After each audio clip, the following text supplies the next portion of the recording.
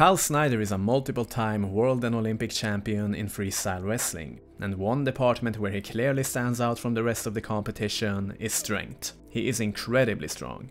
He approaches his strength training in a very fundamental and systematic way. No Bowser balls, no weird mazes or special machines, just good old battle-tested, scientifically proven strength training with the classic compound lifts. And generally his strength training is composed of very little volume but very high intensity. We're talking about 1 to 2 repetitions per set. And to some extent this is a reflection of his wrestling style as well. He's not the in-your-face kind of wrestler from start to finish, but he's the kind that paces himself and attacks at selected moments. Now before we can analyze his routine, we need to know the mastermind behind it. And after some detective work, I found out that Neil Serafenas is his strength training coach. Neil was a high school discus thrower and a shot putter at a high level, and we know everything about those track and field throwers, how incredibly strong and athletic they are, so he probably knows a thing or two about strength and power training. In this post, Neil argues that being strong is a big deal in wrestling, yet a lot of wrestling coaches focus too much on endurance instead of getting stronger. And this is a fair point, and I absolutely agree. As a wrestler, it is much better to prioritize strength and power qualities over endurance when it comes to strength and conditioning, and there are several reasons for this. Number 1, endurance is developed very fast and lasts relatively slowly. Strength on the other hand is developed slowly and lasts fast. The act of wrestling by itself is already a high intensity endurance workout, and you will get a long way by wrestling alone. Strength and power on the other hand, although they are also emphasized, they are not emphasized to the same extent as conditioning, and there is a much higher margin of improvement by doing it in the lifting room. And one underrated point is that strength indirectly leads to a higher endurance. How so, you may ask? Because if you are significantly stronger than your opponent in all major movement patterns, let's say hypothetically 2 times stronger in everything, then anything that your opponent does will fall significantly below your ceiling of strength, and it will not fatigue you as much. It is almost as if you are wrestling a toddler.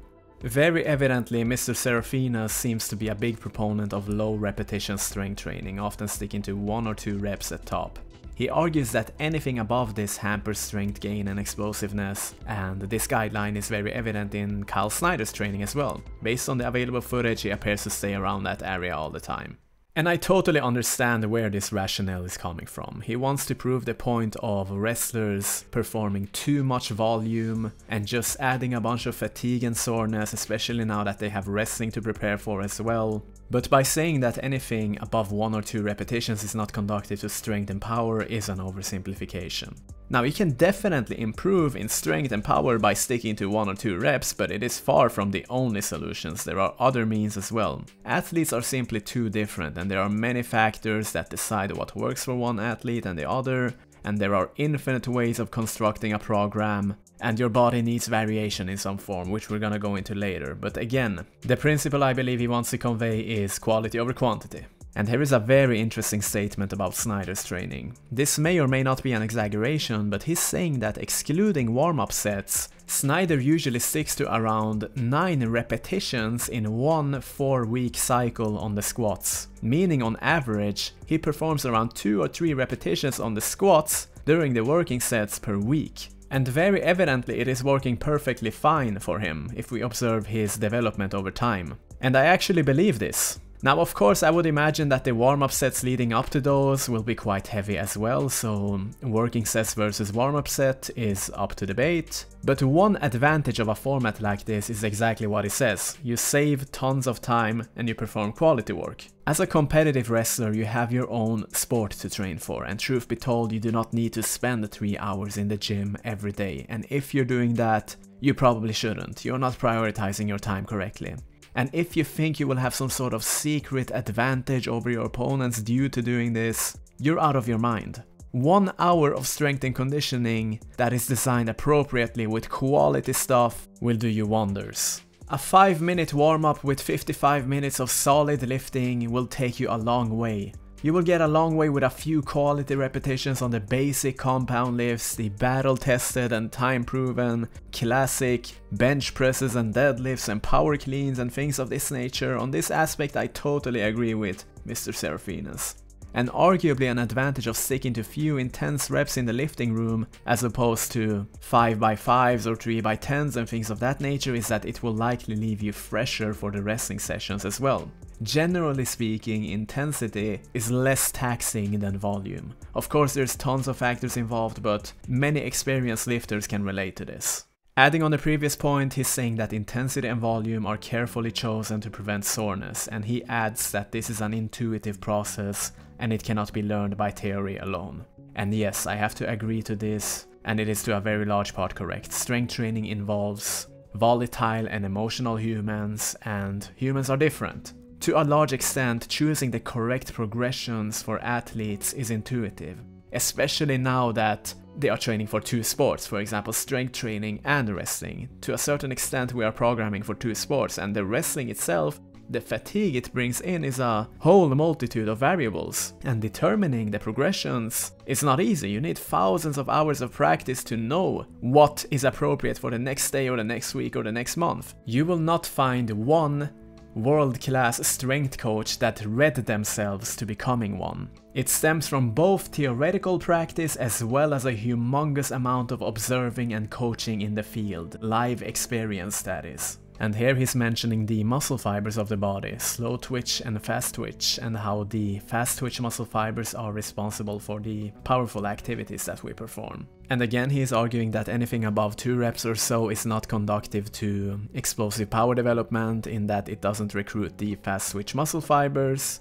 But the reality is though that if you want to recruit those fast twitch muscle fibers, it is not so much about the external weight per se, but about the intensity that you are able to put forth, the mental intention that is. This is known as motor unit recruitment and rate coding. You can achieve a high degree of motor unit recruitment from a set of 5 at say 70% of 1 repetition maximum as a set of 3 at say 80% of 1 repetition maximum. However, one advantage with heavier weights for fewer repetitions, say 1 to 2, is that arguably it is easier to force yourself to recruit those motor units because you have incentive to. It just happens to be so that when you're moving heavy weights, you are forced to put forth high effort as opposed to lighter weights. Regardless of what format you choose though, in strength training, one way will not work forever. At some point you have to introduce some form of variation to break plateaus, because you will reach plateaus. And high repetitions are just one of many variations you can introduce. It depends on the athlete and their circumstances. Variation basically explains the point that the body accommodates and adapts, and it needs change to keep adapting. A very traditional way, as we went through, is to change the repetition range. For example, you have been performing high reps for a while, okay, change to low repetitions, or vice versa. But given that Snyder and his coach stick to a maximum of 1 to 2 repetitions basically all the time, how do they implement this variation? It appears that they do this in the form of partial repetitions, that is by strengthening the body with exercises at specific sticking points. And I assume that they stick to those formats for a while and then return to full range of motion strength training again. And I am sure that there are many more solutions that they implement, but this is only based on the available footage that I have seen. When it comes to variation, there are infinite ways of implementing this. You can change the reps, you can change the range of motion, you can switch exercises in the same category, you can add sets or deduct sets or vary the rest periods, you can change your environment altogether. It is never ending. Here we can see some elevated deadlifts that he performs. Here's a set of 1 at 660 pounds, which is about 300 kilograms. And here is one at 545 pounds at a slightly lower position. And you can also see a slight shrug at the end, which actually makes it kind of like a clean pull rather than a deadlift, which really solidifies the thrower background of his coach, because throwers, track and field throwers, they perform a lot of clean pulls. And this basically trains the triple extension of your body, you know, this total body twitch, which is very applicable to wrestling takedowns and defensive maneuvers. Here he's performing a dead stop bench press from 5 inches at 405 pounds, which is about 183 kilograms. Trust me, this is not easy to do, performing a bench press from a dead stop that is, and those are very impressive numbers. He also performs partial repetition bench presses with the help of blocks, as you can see here. Here's a set of 1 at 405 pounds again. And I can imagine that he performs full repetition bench presses as well. This is just a means of introducing variation and breaking plateaus. Now arguably dead stop bench presses will reveal your energy leaks pretty well, because you don't have this initial momentum, you have to establish it and press it up, and it can be good for certain wrestling situations like escapes from parterre position, you know, you're pressing your opponent up to create space, and scenarios like this. And here he's emphasizing the point of training for athleticism, power that is. You should not train like a bodybuilder with specific splits like, okay, today is the leg day and here is the arm day or bicep day or forearm day. Just stick to the compound lifts, you know, at every movement pattern, push, pull, deadlift and squat, a few quality reps, a few quality sets, exert yourself maximally on every repetition, go for speed, and quite simply change things up when you plateau. That's it. And here he's discussing how higher strength makes wrestling technique more efficient. Of course, your strength will be of limited use if you don't have the wrestling fundamentals bogged down, common sense, but all else being equal, yes, the stronger wrestler will obviously have an advantage. A situation of equal positioning in wrestling, a 50-50 scenario if you will, the stronger wrestler will obviously have the advantage. In this post he is arguing as to why Synder performs dead stop or partial squats that is, and we can see Synder does a lot of those. This is known as the Anderson squat. And his coach is saying that this is the best and safest option out there. He states that he can immediately tell if an athlete has bad squatting technique through this variation. Now saying that it is the best squatting technique, I don't know, it sounds a bit anecdotal, I don't know how you quantify that, I can't either prove it or disprove it. But saying that it is a safe option that reveals the athlete's energy leaks might be more plausible. In the Anderson squat, due to performing in the lift at the dead stop, you will have to take things such as core tension more seriously because there will be this initial momentum phase that you have to break through in order to stand up with the weight, of course. And arguably, as we went through earlier, this is a suitable alternative actually for wrestling, because you will often lift your opponents from a dead stop position rather than a dynamic position as in the eccentric phase of a squat. That being said, I would recommend performing this as a supplement to standard squat rather than replacing them altogether, and I can guess that Synder probably does this as well, but I am not certain. Here he's performing a barbell lunge for 1+1, one on each side that is, for 415 pounds, 188 kilograms. And this is a unilateral squat variation. The rationale is that in wrestling, sometimes you perform maneuvers on one side of the body at a time rather than an equal positioning as evident in a standard back squat, which is bilateral that is, so you need to work on this aspect also, which Synder is doing here. Here he's performing a hip thrust, 655 pounds, which is roughly 300 kilograms for one repetition. Yeah, you can basically see in most exercises he sticks to 1 or 2 repetitions, no more than that, exactly as his coach says. And why the hip thrust? Well, think of defending a takedown, you extend your hips, right? Or think of going for a deep double leg, you extend your hips again. Hip strength is very important in wrestling. Almost every offensive and defensive maneuver involves some form of extension of the hips. Here is one repetition on the dips at 205 pounds or 93 kilograms. He does full range of motion, looks very good, very strong.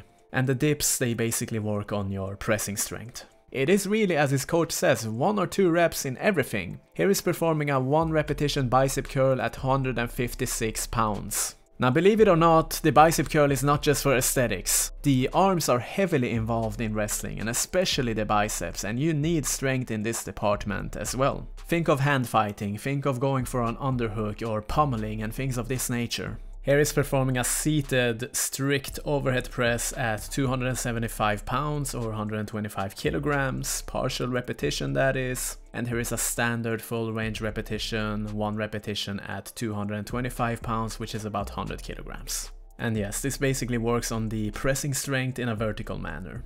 Here we have the push press, 1 repetition at 325 pounds.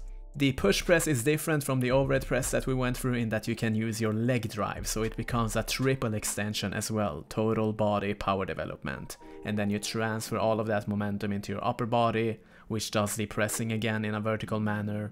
So this could be more thought of as an explosive power exercise, for the lack of a better term.